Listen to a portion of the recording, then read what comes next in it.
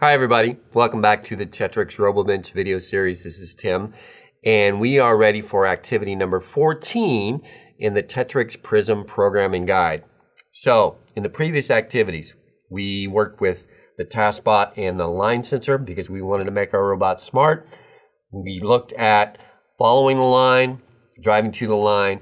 We added the ultrasonic, driving toward the wall. We're going to expand on that and explore a little bit more with the ultrasonic sensor. So, this particular activity, we want to look more about avoiding obstacles. What happens when we see that wall or see something in front of the robot? What do we want it to do? So we're going to expand on that a little bit.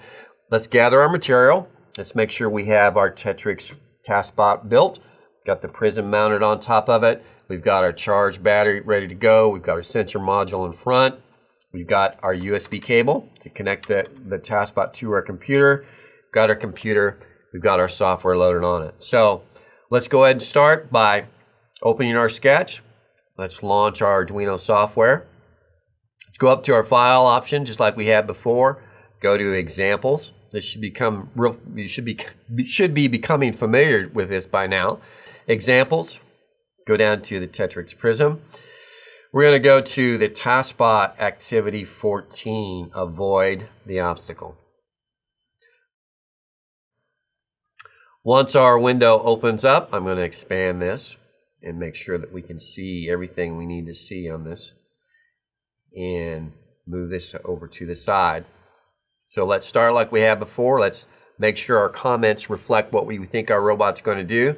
Basically, they're saying that the program wants to use the ultrasonic in D4, the digital port 4, and drive toward an obstacle, but when it sees something, we want it to actually do a different type behavior. So let's go ahead and let's upload this to our robot. Let's go ahead and make our connection to our computer. Let's make our connection to our robot through our PRIZM. Remember, we have to have our robot powered on. Look for our blue light, solid green light there. We're ready to actually communicate. Let's verify in our code that the code is correct, and let's go ahead and upload that. Let's look for our data lights. Should be giving us those. Should be done. We're looking for a green solid light here. Everything's good there.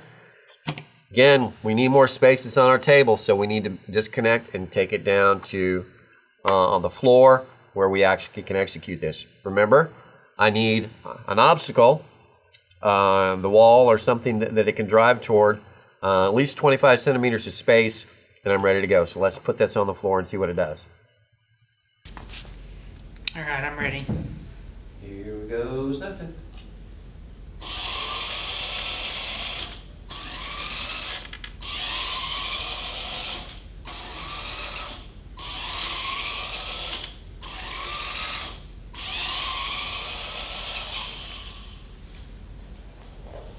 Okay, did it do what we expected it to do? Hope so. If it didn't, remember our troubleshooting tips. We want to make sure, check our connections for our ultrasonic sensor. Make sure everything's good there.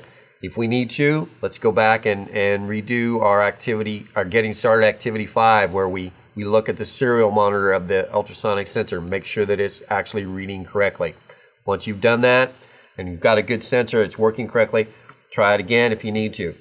But hopefully everything worked like it should. If it did, if everything's connected right.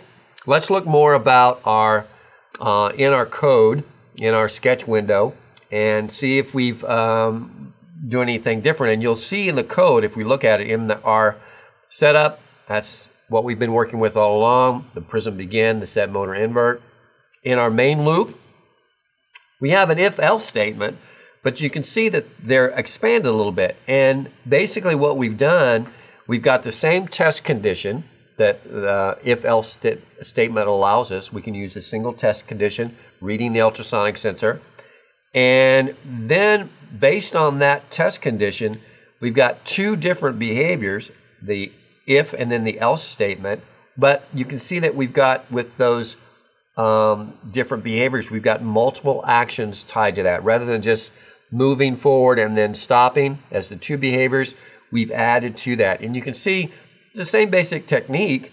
We're just actually taking more advantage of things that we already know. In our if statement, we're turning our motors on. We're also using our LEDs on board our PRIZM so that if we're moving forward with no obstacle there, we're showing a green light.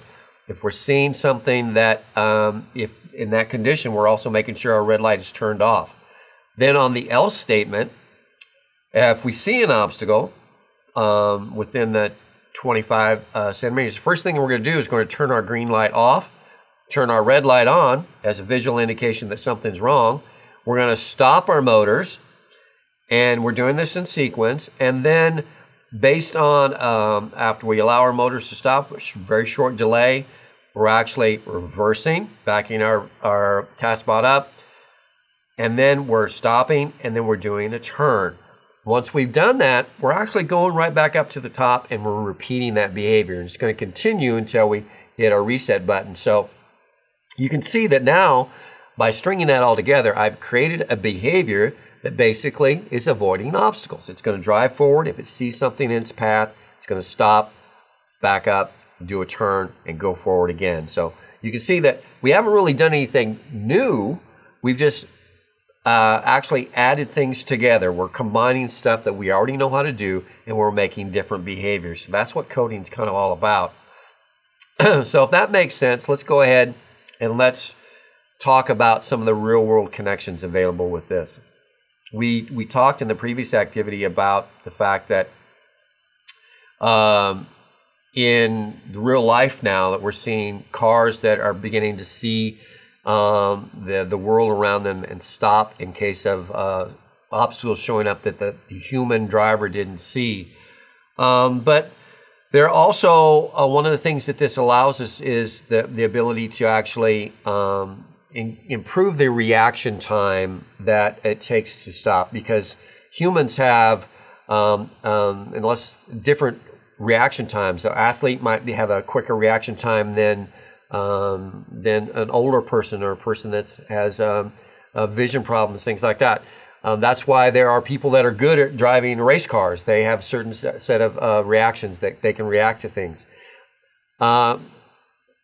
The machine world allows us to take advantage of the microcontroller and the microprocessing speed that allows us to react even quicker than a human can. So that's one of the benefits that this type of activity would give to the user, and why it becomes a connection to the real world. Let's talk about some of the science and STEM connections. Because, again, in science, similar to what we talked about in the activity previous to this, we can talk about the physics of sound reflections from a flat surface, a round surface, a rough surface. We can talk from technology about interpreting data and what it means to interpret that data.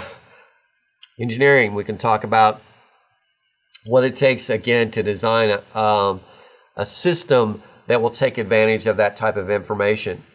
And then, obviously, from math, we can talk about what you do with that kind of thing. What do you do with the data that you get from a system that takes advantage of those kind of things? So there's a lot of different options that we could talk about that are related to the STEM type of connections or world. Where do you take it from here? Well, for the hacking the code activity, again, encourage you to go ahead and try and create that sketch from scratch. Say that 5 times fast. Sketch from scratch. And then see if you can duplicate that, and then change it up. Maybe you can do a different behavior when you see the obstacle. Maybe you can back up and start turning right, turn left, or maybe see if you can create an arc to go around the object.